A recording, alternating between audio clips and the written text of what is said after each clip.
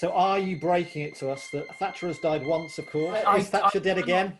I cannot see myself ever dressing up as her again. Partly because I don't No. really like doing it. No. No.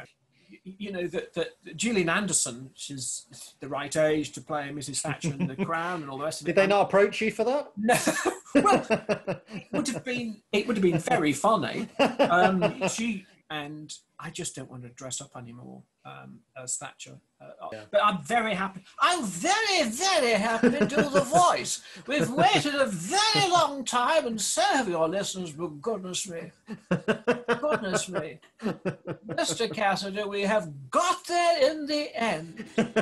Yes, we have. We beat them twice at theirs.